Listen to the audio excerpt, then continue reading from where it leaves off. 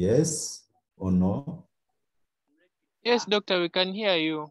All right, good. There are 48 students in class. To the best of my understanding, you're supposed to be about 80. Oh, there are some people who are more than one on the same device. Yes, they are post sharing. Hey, all right. Then that's okay. Yeah. So that means because this 48, okay, let's say there are 50, that means there are about 30 people who are still not on. No, the total will always go up to 65. So it's just a few 20-something students. Most of the other guys are. So we have other to guys say. Yes, most guys are around. All right. Okay. So because of bandwidth issues, because I'm from home, I'm using my local Wi-Fi here. I will largely not use video, but I'm going to open the video a little bit because I'm sure most of you have never seen me. Since most of you came to the university at the peak of lockdown, and so we have not been able to interact. And so it really feels bad because us, also it is important that we know you, the students, because in future we can meet, and even we shall not know that you are our student, and even you will also see us, you will not even know that we taught you. So I'm just going to show my face for a moment so that you can attach the voice to the face. Next time, in case things normalize and you're able to pass by, then you can say hi, you know. So yeah, so I'm going to just a little bit of the video, but I'm going to put it off when I start sharing the slide.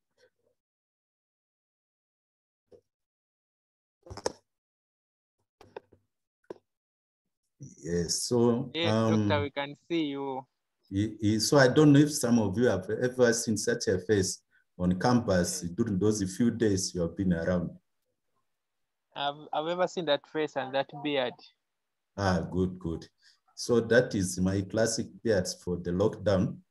And yes, to remember, you know, these horrific years of the corona pandemic. Good. I hope all of you are safe and you are reading hard.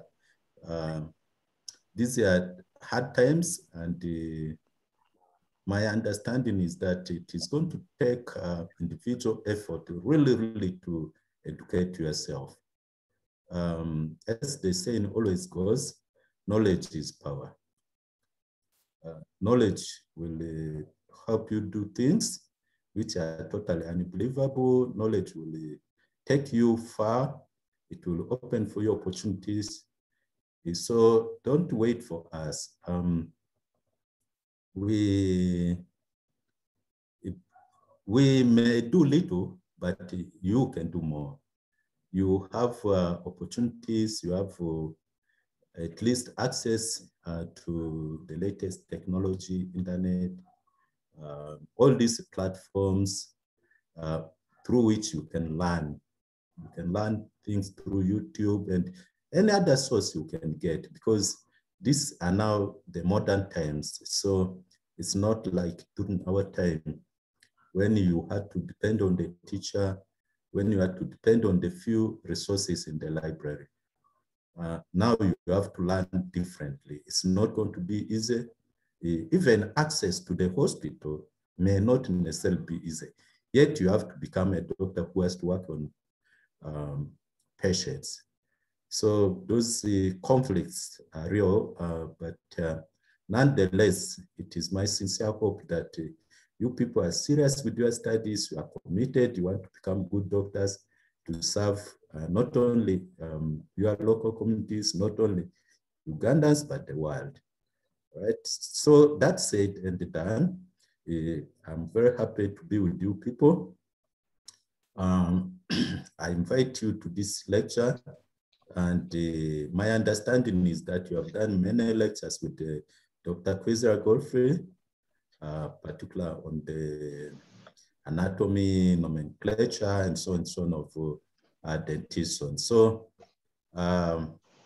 today, we are now going to change the gear, and we are going to start looking at some of the other topics which we had prepared for you. And in today's lecture, we are going to introduce local anesthesia. All right.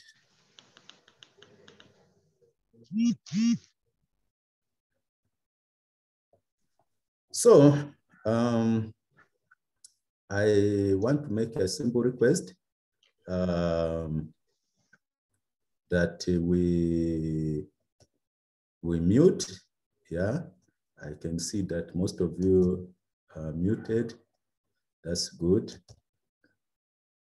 So that we can be able to hear each other.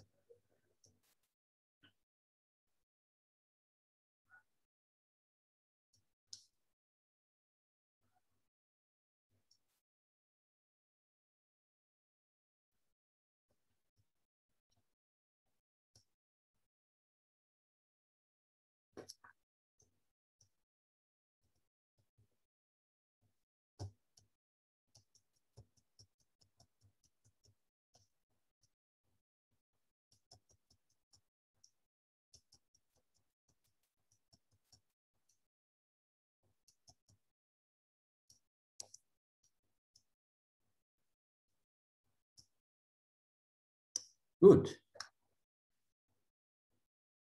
So now, yeah, you have seen me.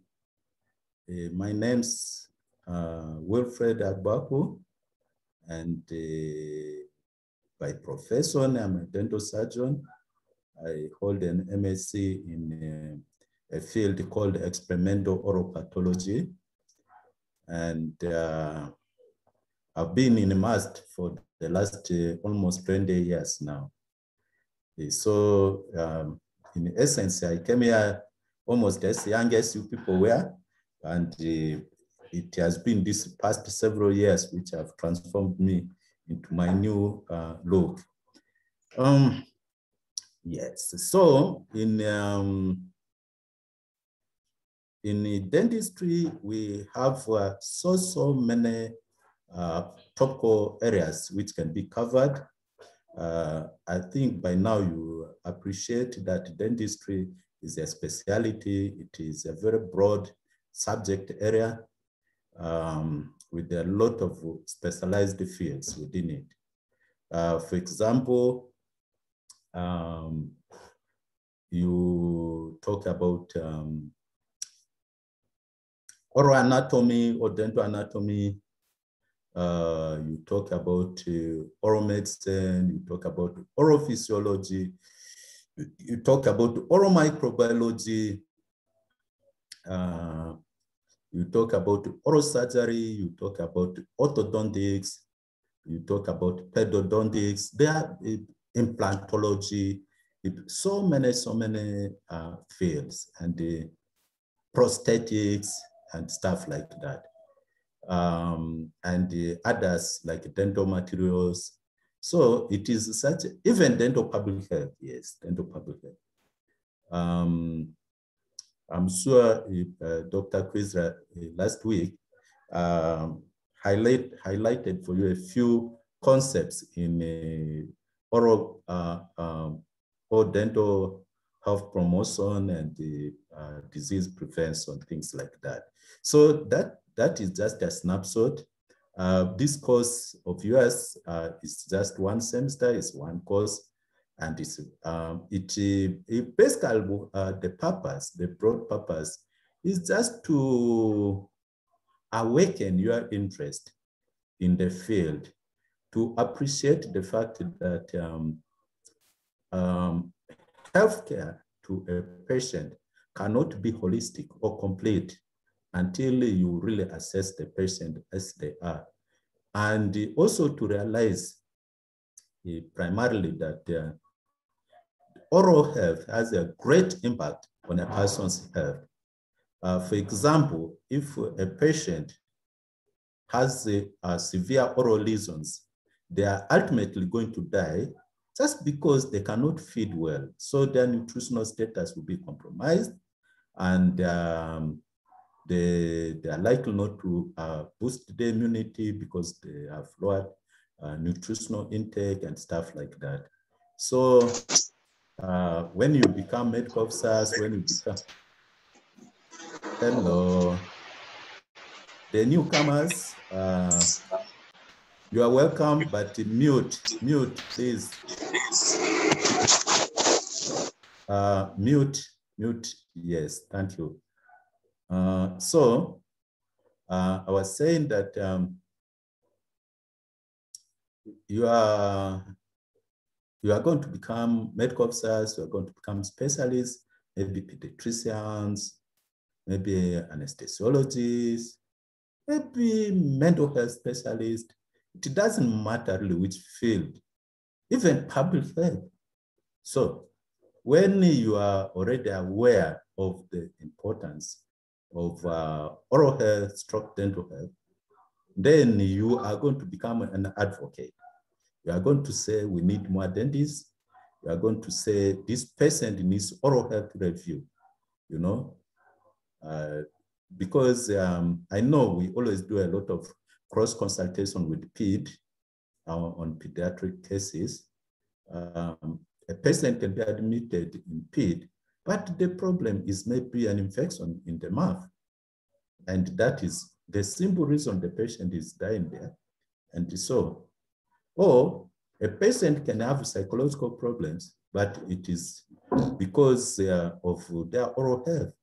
So it is completely cross-cutting, and it is crucial then that you pay attention to the little we are giving you.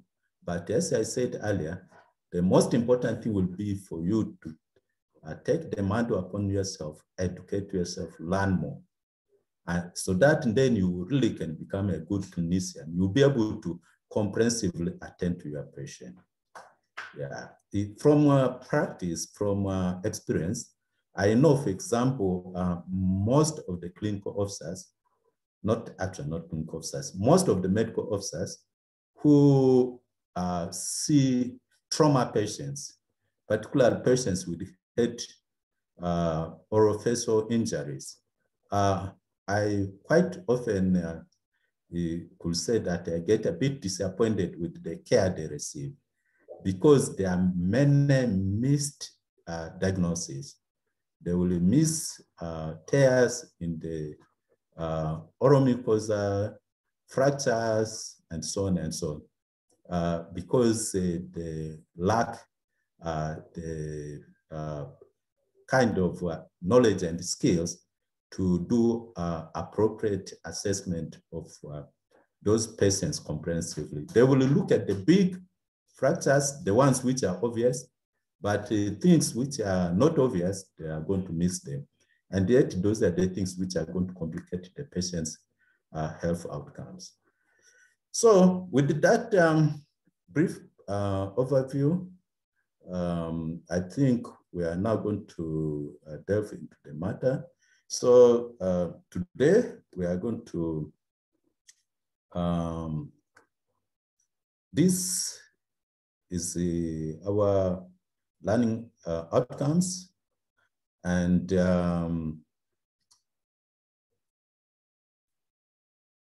I hope we are going to stop by around 4 o'clock, and for today, we may cover objective 1, 2, 3. Describe the history, discuss the concept of pain, discuss the anatomy and physiology of the trigeminal nerve. The other two objectives, we can discuss them in the next session. Okay. I see somebody was putting up the hand.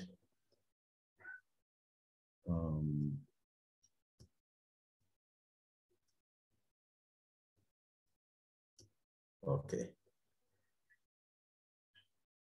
So basically for local anesthesia, these are some of the issues broadly we are going to cover within the next two lectures.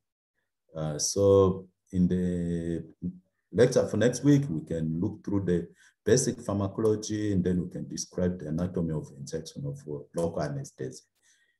Yes, we are going to basically talk about local anesthesia because that is what we can use in the clinic most times. Any other anesthesia we do, I think for you it may not be relevant within this field. I know, for example, GA, what we use GA, but because it cannot be generally used in the clinic, we are looking at the situation where you find yourself in an OPD setting, there's no theater, there's nothing, you want to help. How do you do it? What is applicable? That is why we only discuss about LA. You have no anesthesiologist, so you don't have the equipment. Yeah, but LA is readily available. It needs simple things which you can always have access.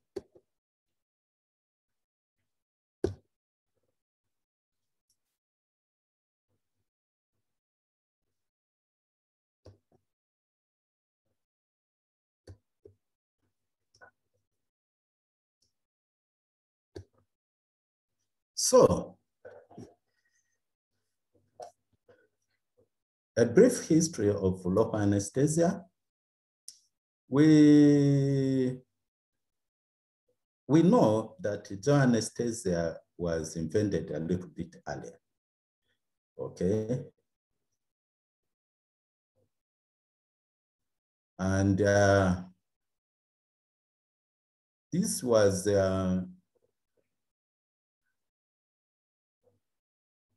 introduced by, again, a dentist called Horace Wells, okay, in 1844. And the reason was simple, because you know dental extractions can be very painful. So he wanted to find a way to reduce anxiety and pain of patients who are undergoing dental extraction. So he invented general anesthesia. And so they will create what they call painless sleep, and then they will do their procedures. Now, the famous Sigmund Freud, I'm sure in health psychology you have come across him. Sigmund Freud is really quite famous. The analytic theory, okay, what they call the psychoanalytic theory, the inventor of that theory is Sigmund Freud. And he was carrying out some experiments with the cocaine, and he realized that it had the local anesthetic effects, okay? Now, the first use of local anesthesia in dentistry is attributed to the American called Halsted, okay? He used it on himself, okay? He used it on himself. And because it is highly toxic and addictive, so it was not considered to be very safe to be used within the clinical setting. And so this necessitated the need for other safer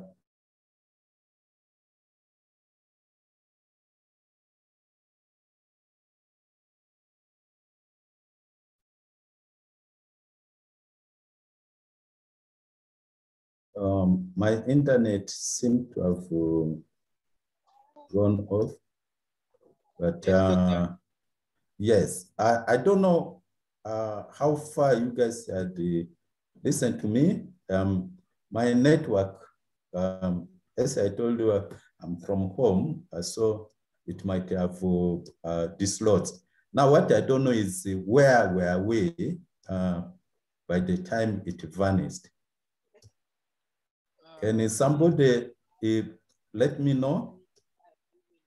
Yes, doctor, I can let you know. You can share the screen. Yes, I'm sharing Yes. now.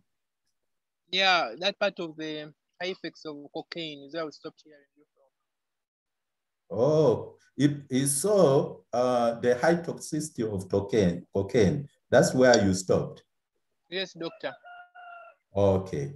So I was saying that after that, I said later, the procaine was formulated. It is a derivative of cocaine. However, for it, it lacks the other toxicity effects of cocaine.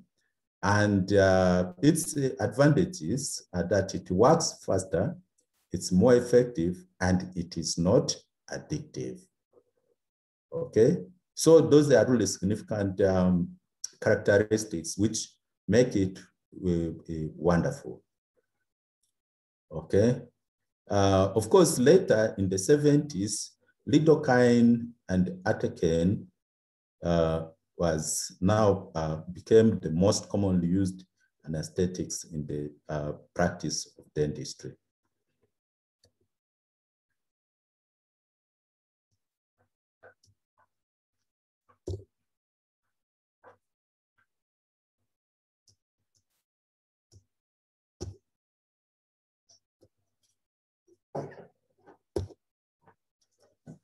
So we need to look at pain and impulse conduction, because why do we use local anesthetics?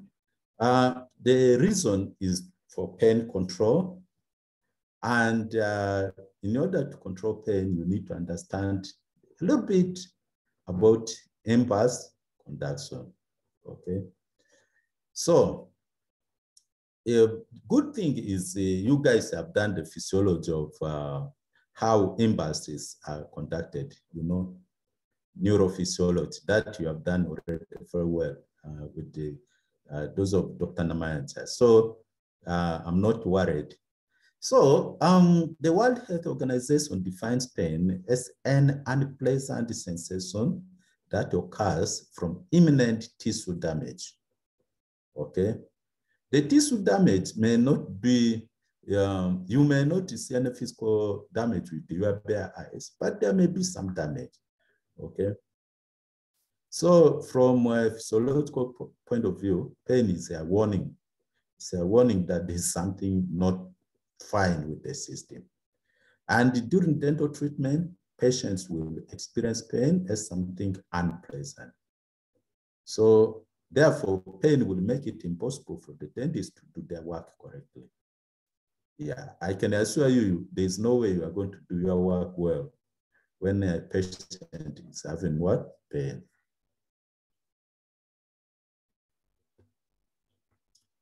And you are proficient with the pain receptors, and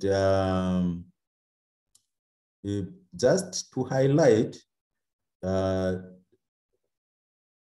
the issues in nerve impulse transmission, will look at things. For example, you need to remind yourself about the fact that there is the structure of the peripheral nerve system, okay? Because that's where you are going to experience that sensation. There has to be impulse formation. So it means there's a stimulus, and that stimulus will trigger an impulse, which has to be conducted along the neural networks. There has to be, after the formation, there has to be impulse conduction and transfer. Okay, and the modulation of the impulse. And eventually you'll have perception of pain, And within the orofacial area, there are the nociception receptors, which also play a significant role in experience of that pain.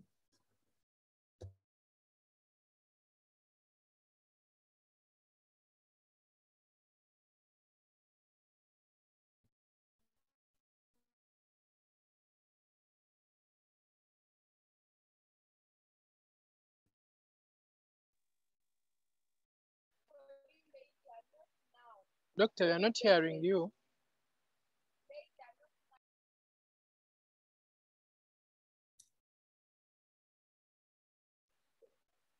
The free nerve endings. Doctor. Yes, the network went off a little bit. So you will be patient. So where it goes off, I will repeat. I hope you are able to hear me now. Yes, we can hear you. Okay. So just a revision here, because I know you have done the physiology of these pain receptors and so on and so on. To remind you, I was on point 2, which is the free nerve endings, that they are sensitive to a variety of, for example, mechanical. Mechanical means that, for example, touch, right? You can touch and then the person experiences it. Thermal and chemical stimuli. Thermal, of course, is heat. Chemical can be, for example, things like sugar. Yeah. I'm sure Dr. Quizra has already told you that when a person has a cavity, they are going to experience sensitivity to sugar. Yeah, so that is chemical. And these are therefore called polymodal. So mechanical, you see, thermal, chemical, and so on, meaning different models. Then, another important point to remind you is that nociceptors do not display adaptation, okay? So the responses will occur as long as the stimulus is present. So as long as the stimulus, like the sugar, is present, you are going to continue to feel what? That pain. As long as the heat is present on a cavitated tooth, you are going to continue to feel. I think this one, you guys can experiment that by yourselves. This is a simple experiment to do. And I know many of you have some cavities, so you can experiment that by yourself. Or even with very cold water from the fridge, you can experiment that. So that's a good experiment for you to remind yourself of the physiology. And also the fact that, those nociceptors don't adapt. They don't say that, okay, I've been stimulated enough, now I'm used. No, they will continue to respond. So the detection of stimulus is performed by the receptors present in the sessile nerve endings.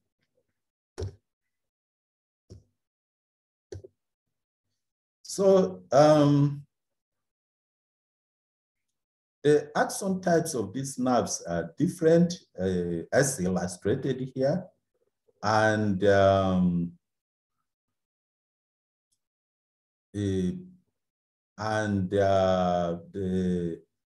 they determine the speed of impulse conduction. You can see that the biggest are the A alphas and the smallest ones are the Cs. Okay, they have the tiniest diameters. And so, and that means the conduction there is slow, but nonetheless, it is still very effective. So the role of pain receptors, okay? During tissue damage, several substances are released that are able to stimulate the nociceptors And these include, for example, histamine, serotonin, bradykinin, prostaglandins, and the interleukins. Okay, so when these are released, they are going to stimulate those nerve endings, and they will activate the nociceptors and reduce their threshold, so creating sensitization. And there is a feedback regulation from the central nervous system. So you should always remember that the central nervous system is the switchboard kind of.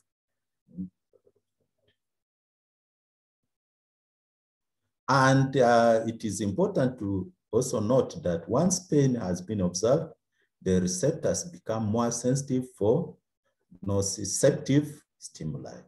So they become sensitized, actually they become more active, okay? And so this is how chronic pain is what? Created, yeah.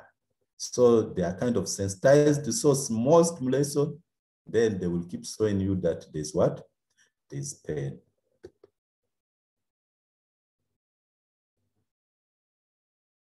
And these nociceptors are present in the teeth and the oral cavity, and usually are sensitive to a specific neurotransmitter. And I'm sure in the structure of the tooth, Dr. Kwizra must have told you that there's a neurovascular bundle in the pulp, okay? And it has the extensions which go into what we call dentinal tubules, okay?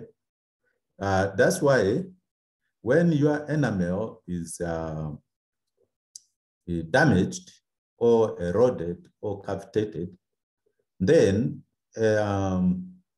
the tooth starts becoming sensitive because the enamel for it is not innervated, but the dentin is innervated with those very tiny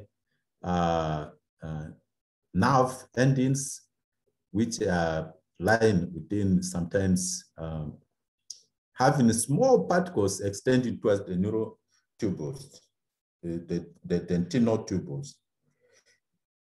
And it will create sensitivity, and every sensitivity experiences for it to translate it into pain, okay?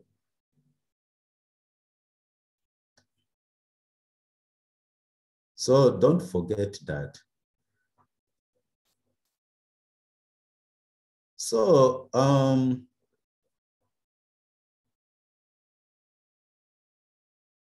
then there's what we call odontoblasts, okay? Odontoblasts also play an additional role by releasing calcium and ATP. And the ATP stimulates the endings of the trigeminal nerves. And the sensory nerve system also contains physiological sensors. These are small end organs of the sensory nerves, such as the Krauss, Messner, and the Pacini bodies, okay? Yeah, so you can look more about this so that you can understand their structure and appreciate their different roles. But the most important thing is that these play important roles in identifying issues when they arise.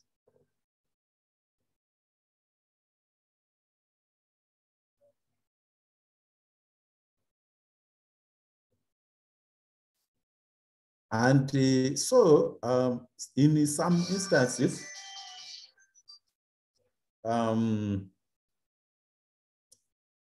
these physiological sensors only respond to specific stimulus, for example, to warmth, to touch, to smell. And so there they become what we call unimodule.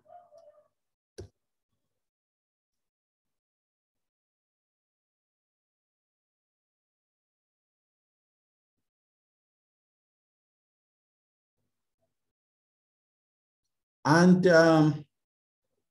in those kind of instances, when the physiological sensors exhibit phenomenon of adaptation, then the response to stimulus disappears during prolonged or persistent stimulation.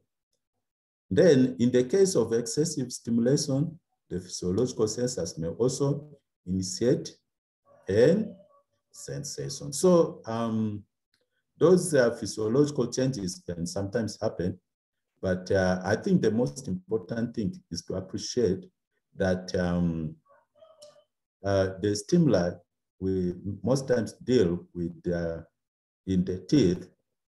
Okay, the nervous system, the nociception within the neurovascular and nerve endings within the dentinal tubules,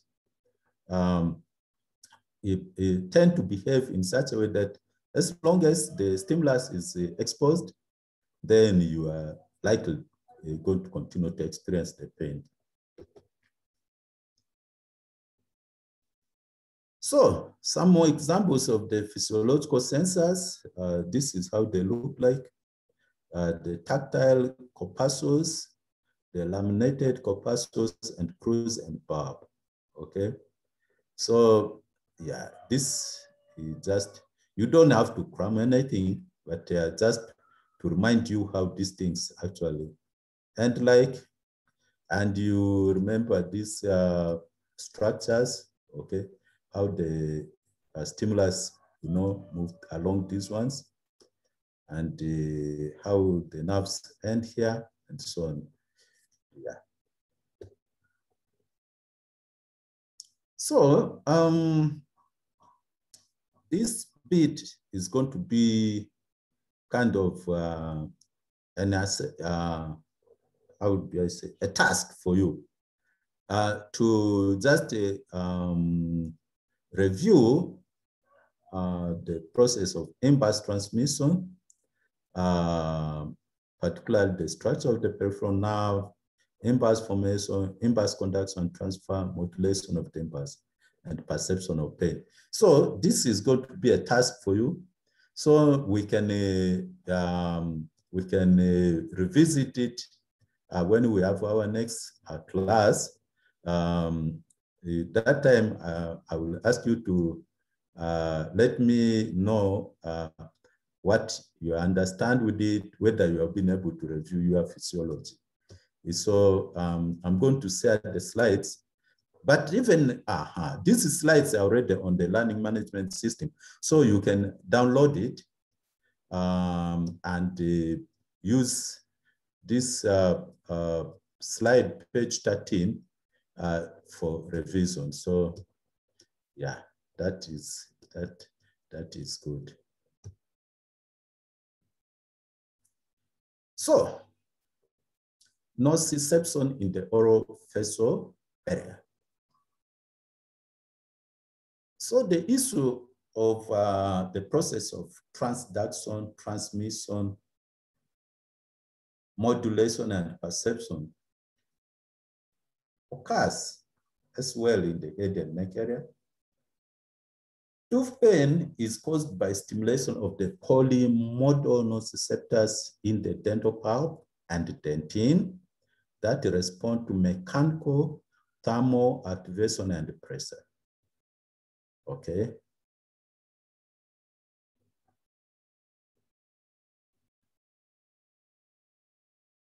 And the intensity of the pain is determined by the frequency of the sensory stimulation and by the number of nerve fibers that are excited.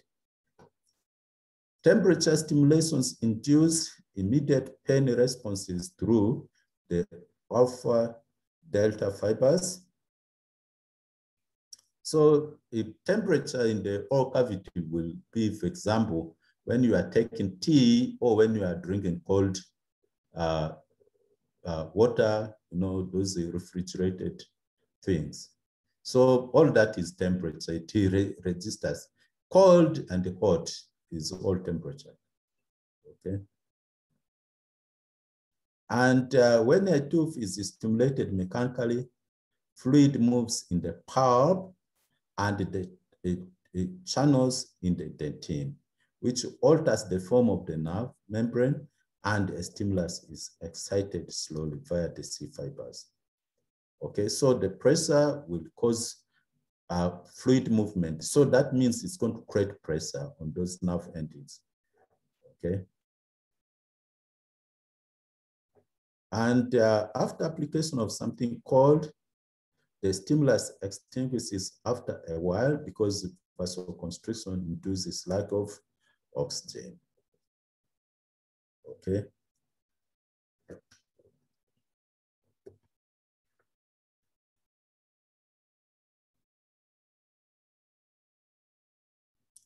So now we can now have a quick look at the trigeminal nerve because it's fairly key. It plays an important role in what we are interested in. Because the trigeminal nerve contains a large number of sensory, that is afferent and motor, which are efferent neurons. The sensory fibers carry nerve impulses towards the central nervous system, while the motor fibers carry impulses away from the central nervous system.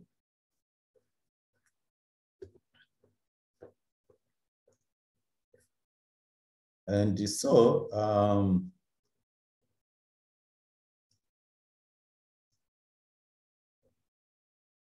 yeah, you have this anatomy, and you can see some of the nerves running here to the teeth. Okay. Yeah. Coming from, of course, you know, the facial nerve up here. Yeah. And then this component.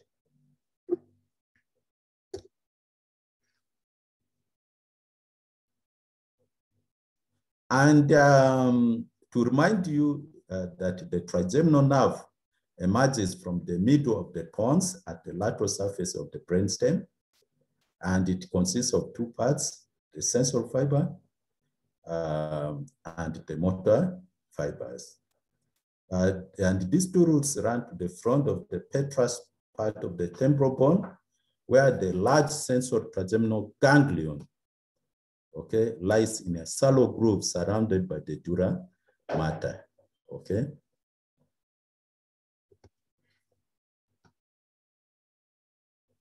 And the nerve provides the sensitivity of the dentition. The mucosa of the mouth, nose, and paranasal sinuses, and the facial skin, okay? So you can see that it is really very important for the oral facial area, okay? So without it, the teeth are not going to be sensitive, and the oral mucosa, the nose, the paranasal sinuses, okay? And the motor fibers innervate parts of the masticator muscles. I know you have not, you have done already anatomy. So in your study of anatomy, jaw anatomy, anatomy of head and neck, I'm sure you have come across the masticator muscles, okay? And you know why they are very important.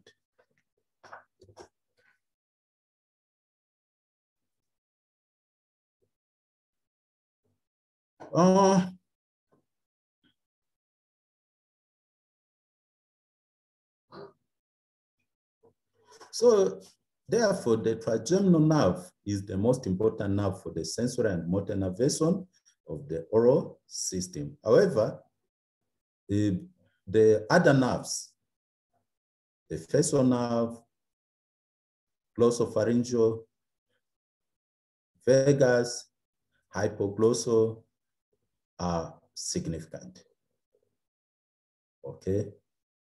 Because they are going to innervate some of the parts either of the tongue, of the face, and so on and so on, okay? Which are all what maybe we could term the oral region, okay?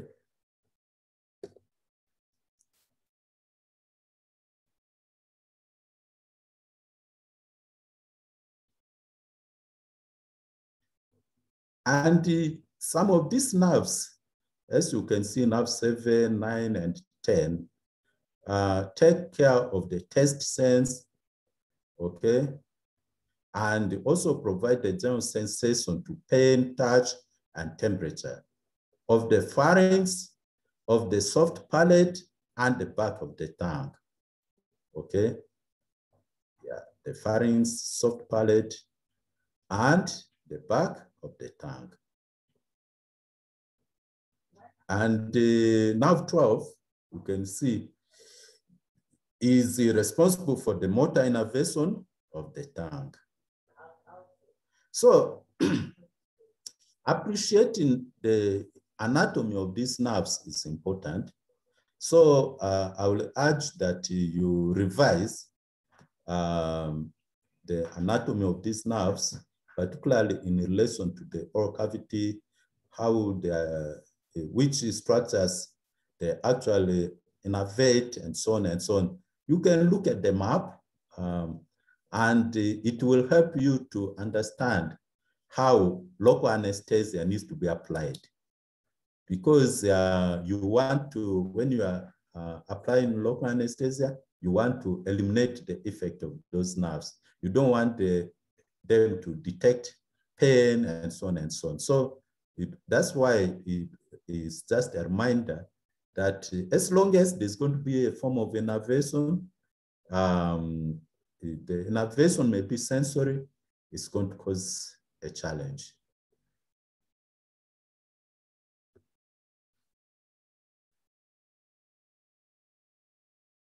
So the trigeminal nerve, a little bit of the anatomy. It has the 3 branches, okay? The ophthalmic, maxillary, and mandibular, okay? So ophthalmic V1, maxillary V2, and mandibular V3.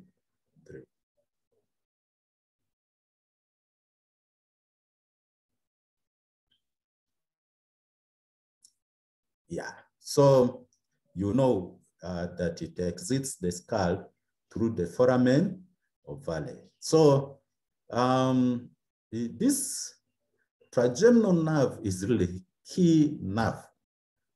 We, first within the field of dentistry, we have to deal with, okay?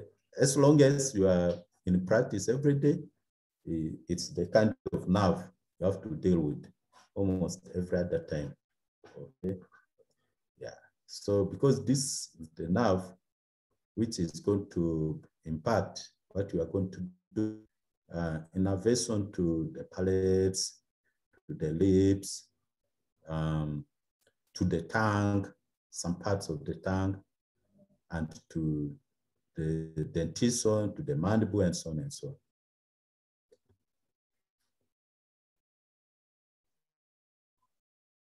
So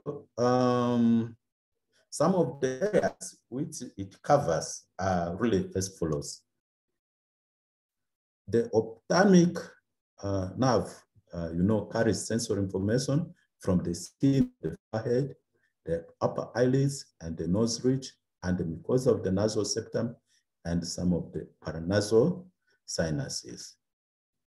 The maxillary nerve innervates the skin of the middle facial area, the side of the nose and the lower eyelids, the maxillary dentition, the mucosa of the upper lip, the palate, the nasal concha, and the maxillary sinus. So that means when you lose the maxillary nerve, you have lost innervation to all those structures, okay? And this can happen. There are things which can damage these nerves. For example, when you get a fracture, you know, when you get a fracture, there are different fractures of the orofacial area. It can damage that nerve.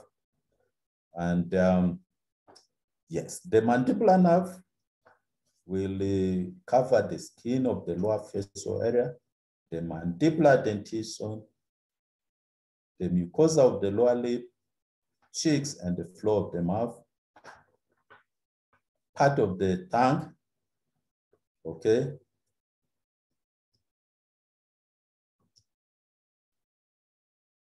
And part of the external ear.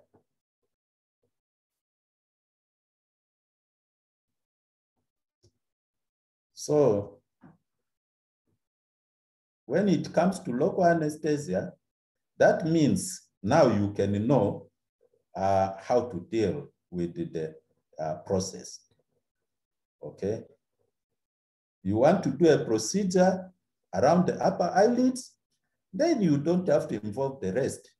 You know where to anesthetize. You want to do an extraction of an upper tooth, you don't have to involve the mandibular nerve. You leave it alone. You want to do a lower tooth extraction, let's say 4-6,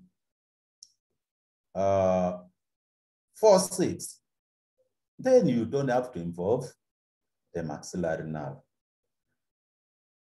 And because you know that now you only have to deal with the mandibular nerve, okay? Yeah, so yeah, that's why it's important to understand the distribution of this nerve very well. And this, I give it as a task to you people to revise, and then we can,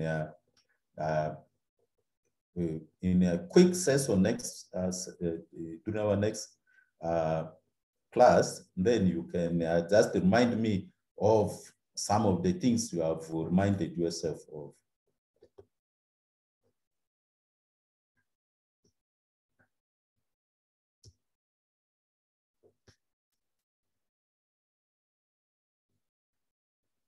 Okay, so yeah, I can see we still have time, so good. We are going to continue with the lecture, but before I will continue, I want to know if there are any questions. Yes, if there are any questions, you can put them in the chat room, or you can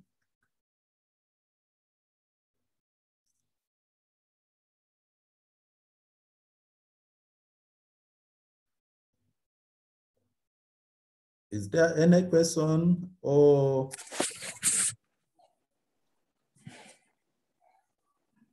Hello? I think there's no question. And in the chat. Yes, I can see. Yeah, I can see there is no question in the chat. Though, yes, earlier somebody was somebody wanted that I put the slides in a presentation mode. I removed it because I think my computer has a problem. The slides are not moving quickly when I put it on the presentation mode. I don't know why, but yeah. So are you people able to see it now or you are not? We have been seeing it, doctor. If there's a problem, we complain. Okay, but it's clear in that format. Okay. Because when it also doesn't move, it kind of drags. Yeah. So I don't know. It could be a problem with the computer. Okay. So if that is just a snapshot of a reminder, you can see that you can have more detailed lecture on the trigeminal nerve, and even the ophthalmic nerve, maxillary nerve, mandibular nerve, details. But this is just to remind you what these things are, how they are important with what we are dealing with. Okay, so now we can now go and look at something to do with the pharmacology of local anesthesia, because the purpose why we are looking at those innovation and so on was to remind us that when you are dealing with the teeth, you are likely going to have to deal with the innervation as well, because the tooth can be decayed, okay? And you want it extracted, and how are you going to extract it without causing harm? Harm in terms of course, of pain, not harm as harm, but in terms of pain. Yeah. So, I'm sure now by 4th year, you have also finished the study of pharmacology. Now, this again is not detailed pharmacology. It's just a reminder. It's a reminder that pharmacology is important. You cannot run away from it. So if you thought that you are done with pharmacology, now we are back. But this is just, again, a reminder, not details. So the pharmacology of local anesthesia, and when we look at the molecular structure, basically most of it is a lipophilic group, can be identified, which determines the lipid solubility. So you see it has to be soluble. And it also contains a hydrophilic group, and that will determine the degree of water solubility, okay? Mostly the lipophilic part of the molecule is an aromatic structure that contains a benzene ring, and the hydrophilic part contains a secondary or tertiary amine. So you can see its design is to help it to be soluble within the body fluids.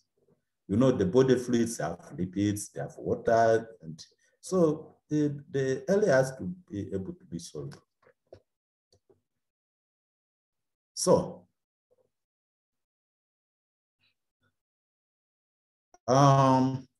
mode of action. Local anesthetics block the development of an axon potential and conduction in the cell membrane. So as I had said earlier, you have to revise those components by yourself, how impulses are generated, how they are conducted. So, but the LA, what it does, it is to block that process of the development of an axon potential, okay, which will move the stimulus to generate its effect, like pain and so on. And therefore, they do this by inhibiting the voltage-dependent increase in sodium conductivity over the cell membrane, okay? The cell membrane.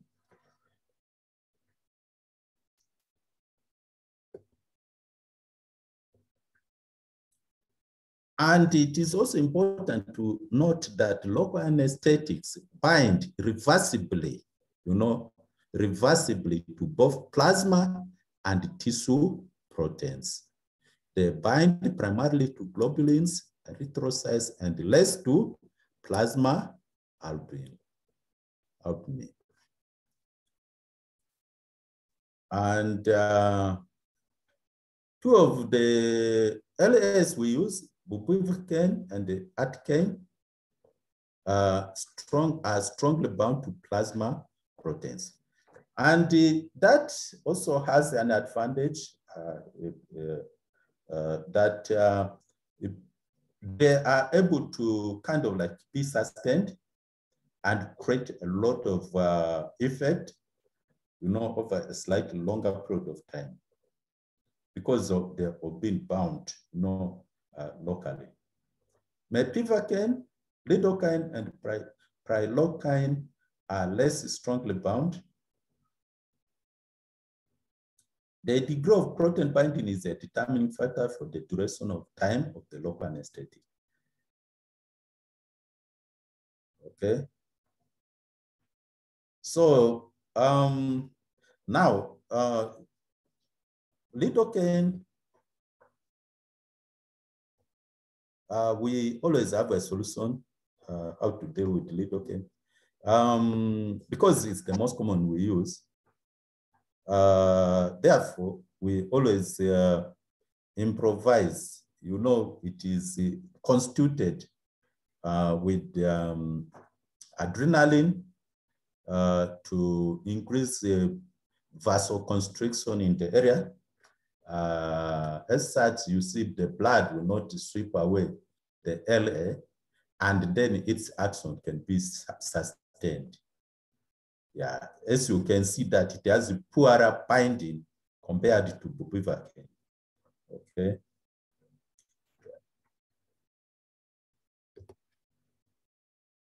So how does LA get eliminated from the body system?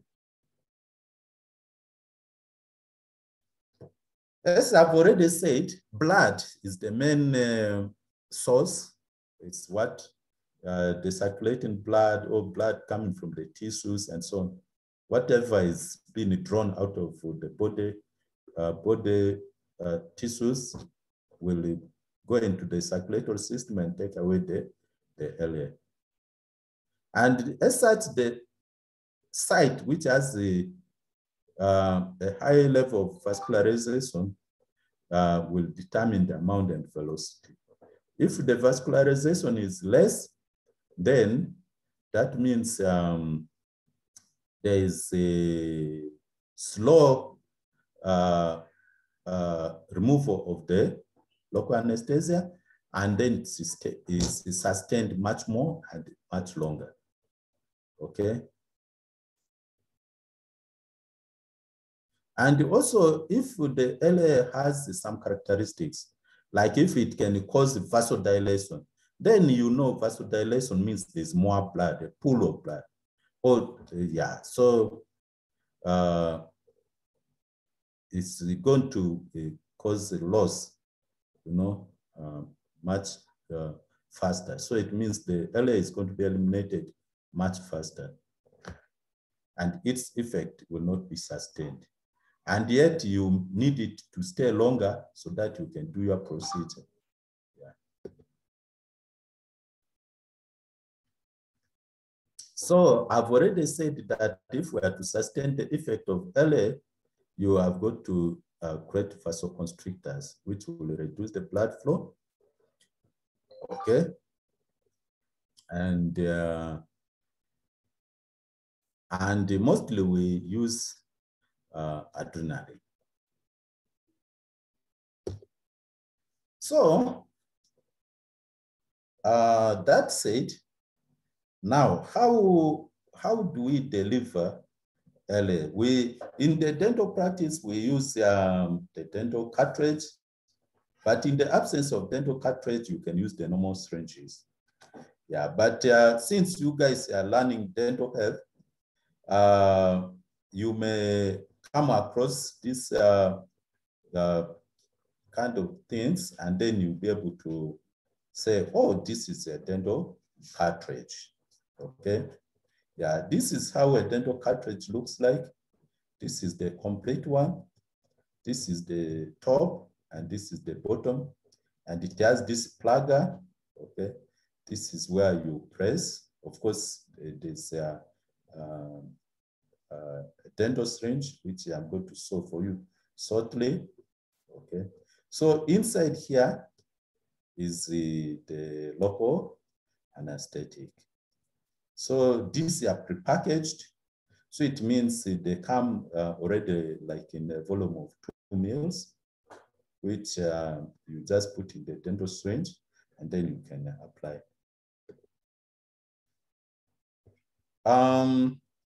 Of course, you will need the dental needles. you can see that the dental needles, just like any other needle, also come in different sizes, different gauges, gauges, these small ones and the long ones. And they are also packaged like this to ensure that they are sterile.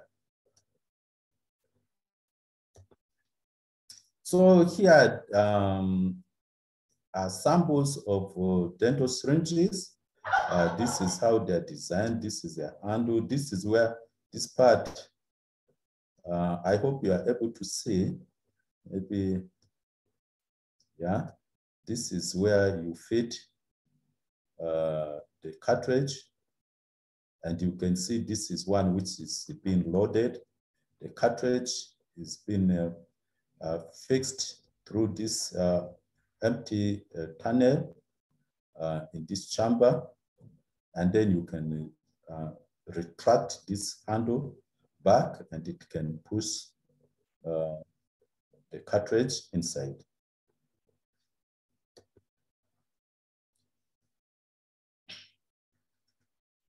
So here is the picture of a dentist administering a mandibular block.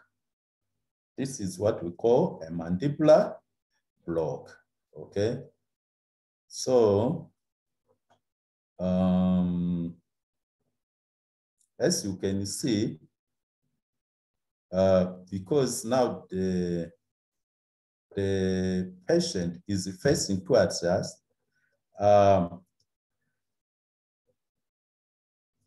the dentist is seated behind or standing behind them, okay? Yeah, you can see that the dentist is behind, and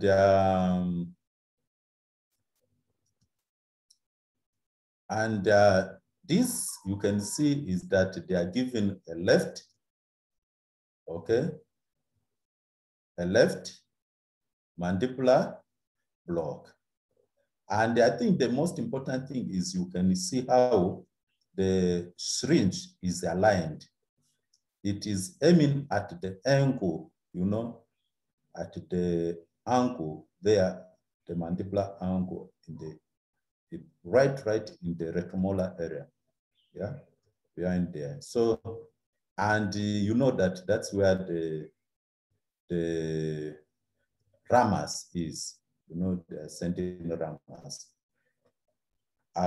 where your nerve, the mandibular nerve, emerges, you know, out of that bony block.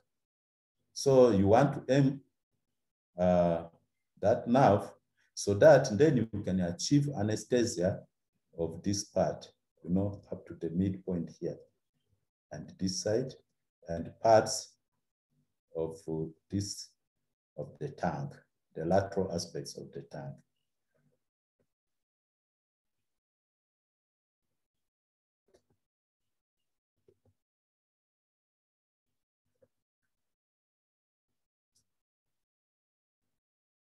Yeah, so just a reminder of some of the innervation, because it's important.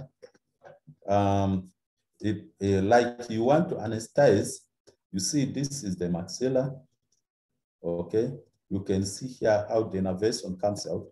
And so, hello, hello, hello.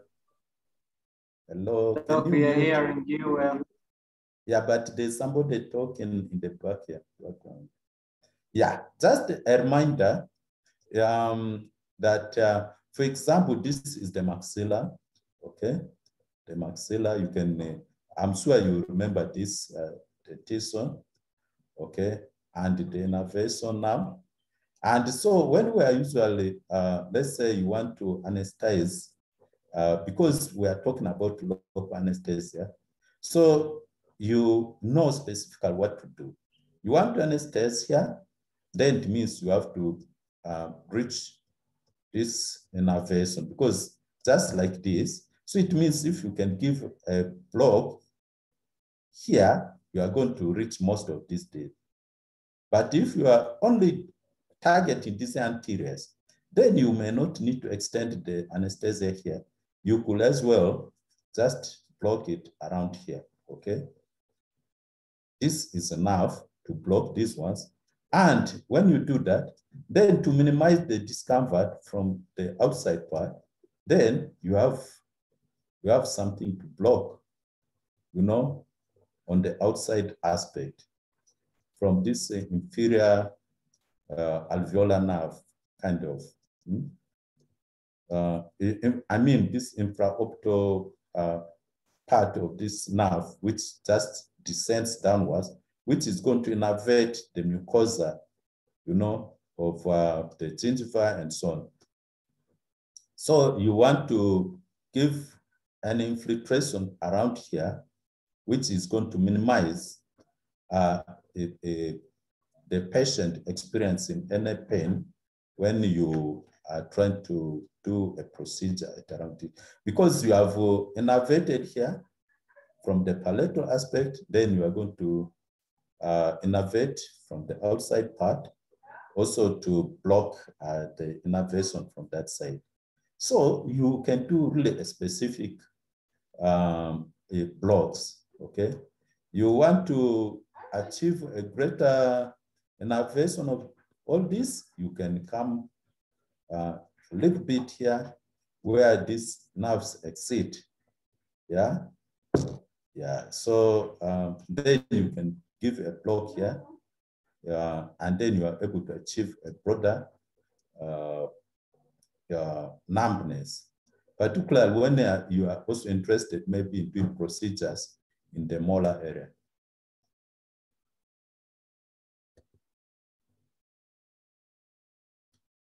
Yeah, so yeah, this is a very nice illustration. You can see the mandibular nerve, okay, and you can see the maxillary nerve, how it is distributed, okay.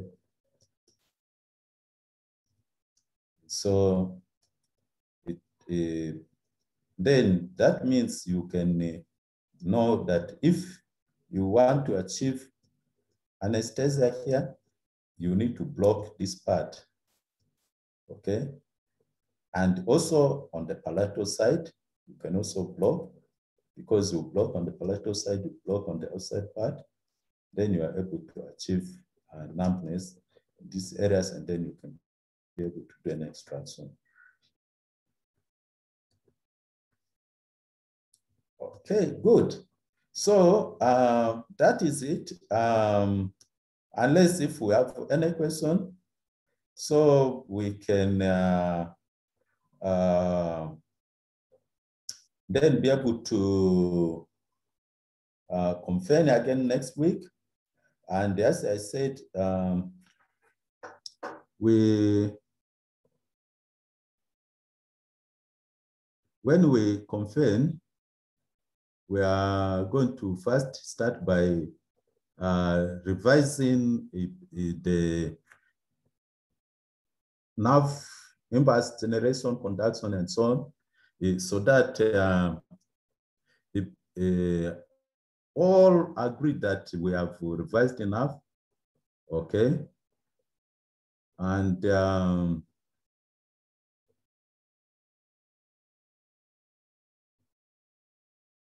then we shall then start next week. Then we can look at how do we actually do extractions. Yeah, just simple extractions. We are not going to do any complicated extractions, and maybe a few procedures which are beneficial for the patients in case of orofacial trauma, if that is the interest, so that in case you really come across a patient, what do you look for? How do you diagnose that there's a problem? Okay. How will you know that there's a fracture of the maxilla, for example? Yeah. or how will you assess the extent of that fracture? So those are the things we should be able to discuss next week. And when we are done with that, then yeah, so I don't know, Paddy, maybe you can help me. I want to do a check. Paddy? Yes, doctor. Yes. You have done dental anatomy? Yes. You did periodontium? Yes, we did periodontium. You did periodontal diseases? Yes, we did. You did the dental health promotion? Yes, we did that last week. You have not done non-communicable diseases and oral health? No, we haven't. You have not done infection control in dental surgeries? We did that. You did that? What about habits, traditional beliefs, and practices? That one we were given as an assignment of habits, but traditional beliefs, no.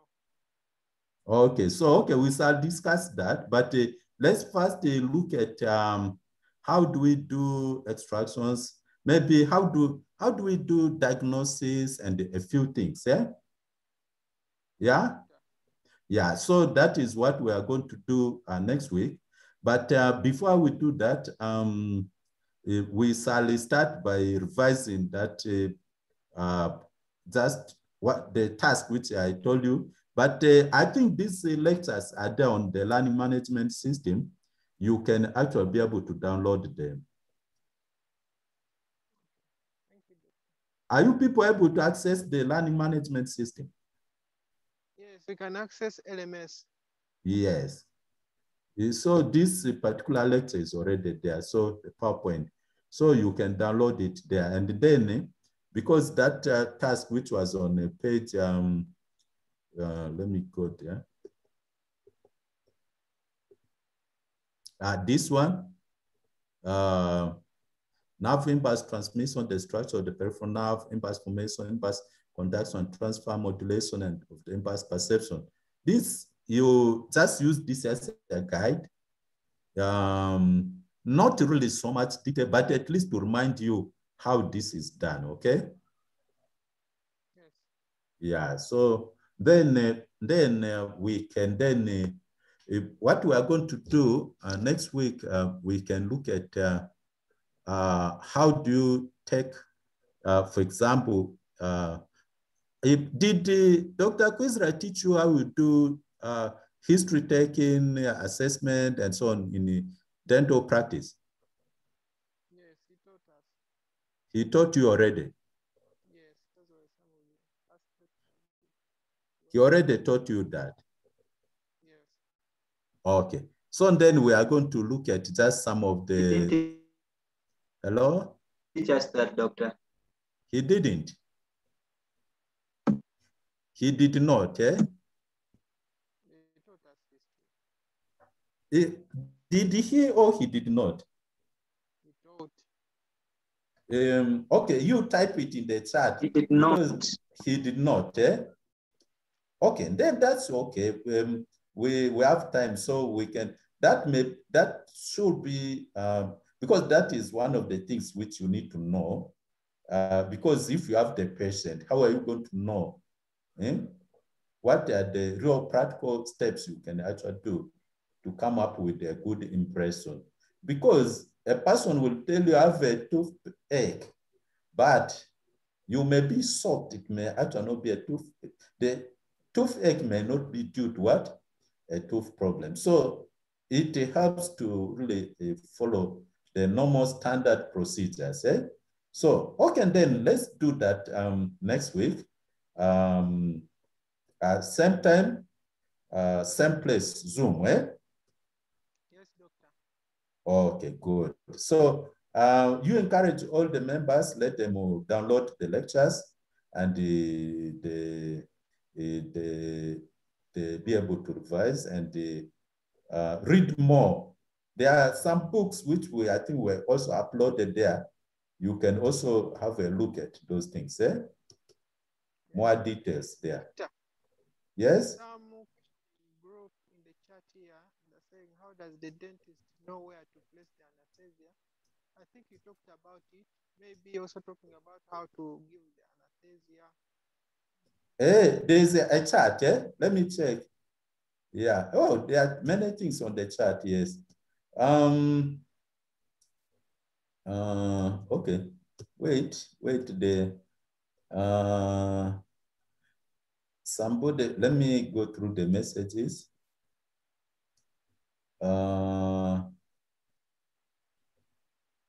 Yes, okay, somebody said that he thought that we are not supposed to finish, but it's okay.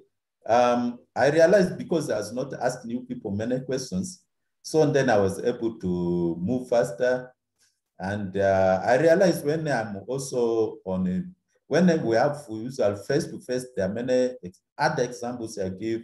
I always ask too many questions, and which has really created a difference, because now I have not asked many questions, and that's why the lecture ended quickly.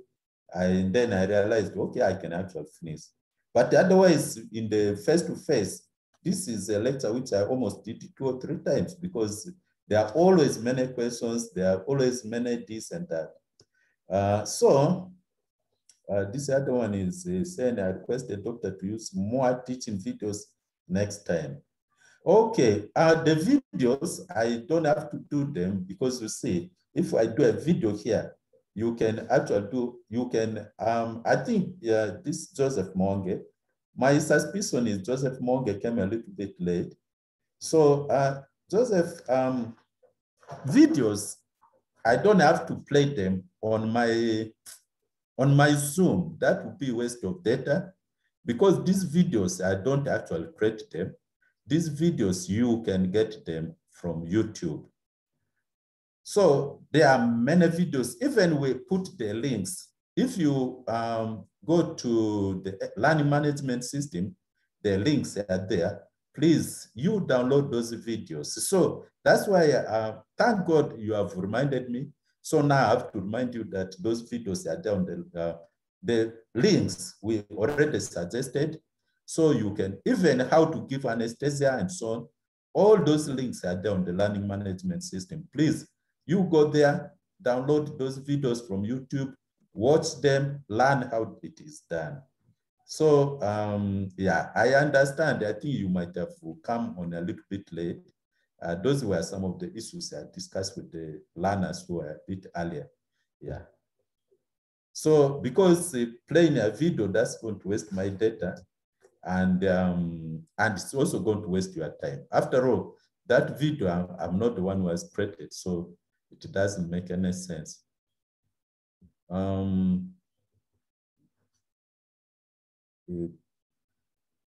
Which other?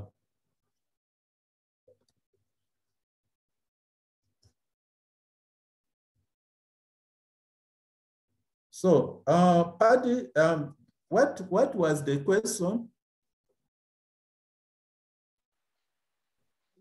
The question was, how does the dentist know where to place the anesthetic? And you answered that. Yes, yeah. I think, yes. When I was showing the slides on the osteology and the nervous distribution, yeah. Let me, I think it was a slide, one of these slides down. Last slides, yeah. Yes, because we are talking about local anesthesia. We're not talking about GA, okay? Yes, yeah. Yes, so these are the slides here. So, because now you know the anatomy, right? Yes. Yeah, now you know the anatomy. You know that these nerves come out from these foramen, which are here. You know this is the end of the heart palate. There's this foramen, yeah, the palatine innervation, which passes here, the greater palatine. and somewhere also the lesser palatine.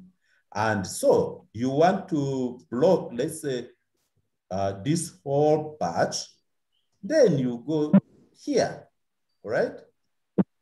Yes. Here. Yeah, so you are able to block the whole innervation, but you remember it is only for the, that is, okay, left side, yes?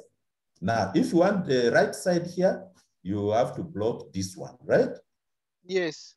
Yes. And sometimes we do complete exodontia. Complete exodontia means you want to remove all the teeth. So you have two options. One option is either to take the patient for GA, or you do complete block of all this innervation here, there, and even the bilateral mandibular blocks.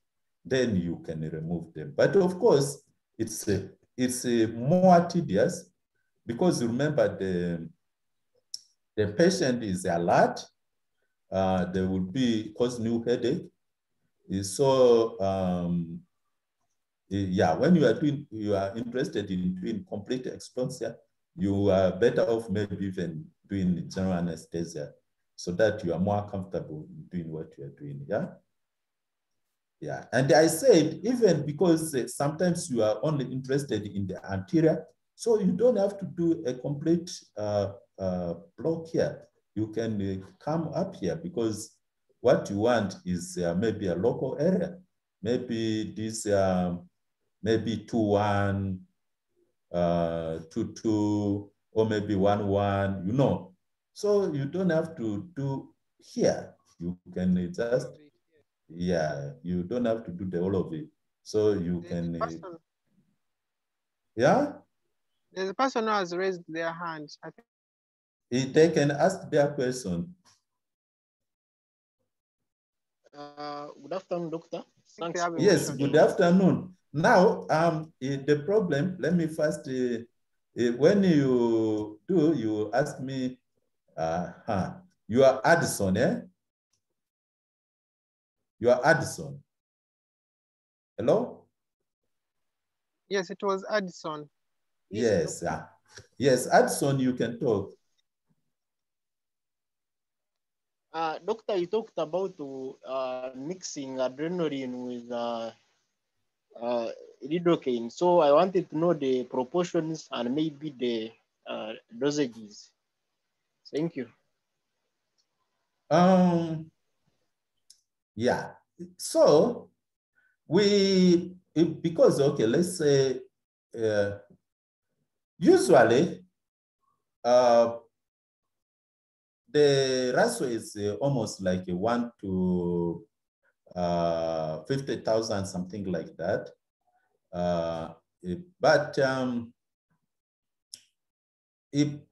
what I can say is, if you have a 10 ml bottle of lignocaine, yeah? Hello? 10 ml? Yes, doctor. Then you can put in it like a 0.25. Okay, because if you have 1 ml, if you have a half ml, you have 0.25 mils, right? That should be able to go into like in a 20 ml. This is standard lignocaine bottles. So that's what we usually use in the clinic. And now, the amount of LA which we want to use, you don't want to overdose, because you see you can end up overdosing a patient. But if the standard is usually 2 mils, we usually use 2 mils. Sometimes, for some reason, 2 mils you might have not achieved anesthesia. Maybe you missed the block, yeah. the patient is feeling pain, is nervous, then you want to add another one. But usually when it starts exceeding like 6 mils, then it starts becoming a bit not too good. So you always want the lower amount, maybe 2 mils, 4 mils. That's why it helps to revise the anatomy very well so that you can try your best to achieve anesthesia almost at once.